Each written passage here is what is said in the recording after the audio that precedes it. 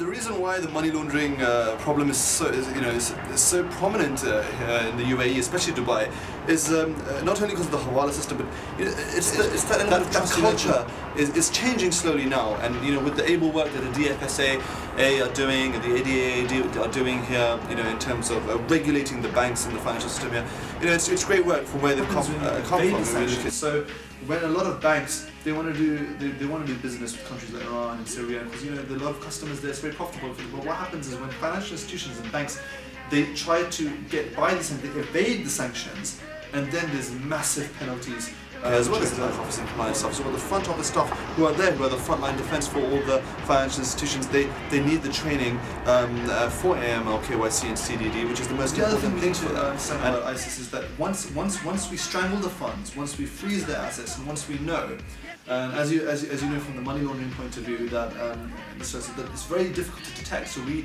need to make sure that we're constantly checking our customers, our transactions, and seeing where the money's going to, where the money's flowing from. Is there any unusual activity or suspicious activity? And going back to what I said earlier, this is I've seen customers here in some of the banks where they would not only local banks but some of the foreign banks where they bring in bags full of cash, and they'll try to deposit the money and then to the seed for the Bank of Credit and Commerce International, otherwise known as BCCI, with the able vision of the late Hassan Abdi.